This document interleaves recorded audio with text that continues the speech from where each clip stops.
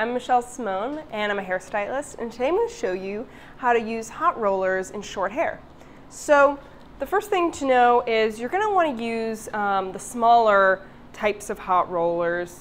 Sometimes if you have a kit that's like this one, you probably won't be able to use the jumbo rollers, and we're going to stick with these medium-sized, smaller rollers. So once they've heated up, you're going to start sectioning off your hair, starting at the top.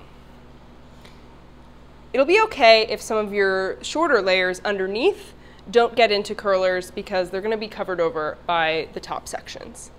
So make sure that each section is not any wider or larger than your hot roller, and that way you can make sure that all of your hair stays in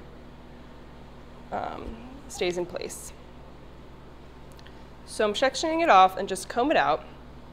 If you want, you can spray your hair with hairspray to give it a longer hold, or you don't have to if you want it to be kind of softer and a little more natural. So take your roller and smooth it up along your hair, holding onto the front. This way you won't lose any of the layered pieces.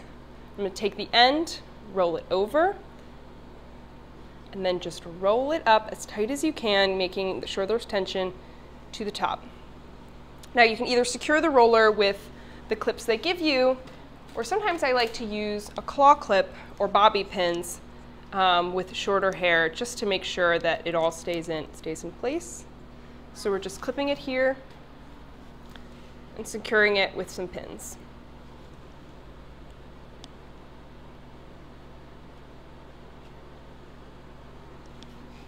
This way it'll all stay in place until it is cooled.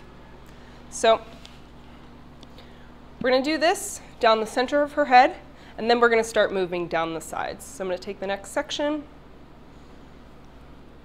again making sure that it's small enough to fit into the roller. Comb it up, and then grab your next roller.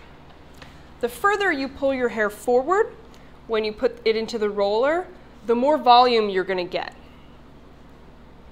So wrap around the ends around the edge, and then just roll it up as tight as you can. And then same as before, you're going to pin it in place.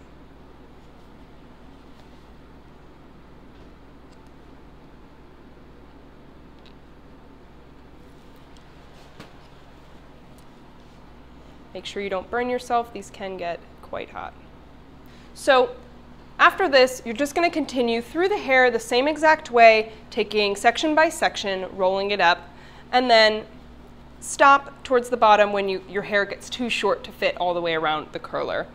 Once it's all set, you leave it in until it's cool. You can just touch it and make sure. And then you take out the pins and carefully roll it out so you get that nice curl and a little more volume to your hair.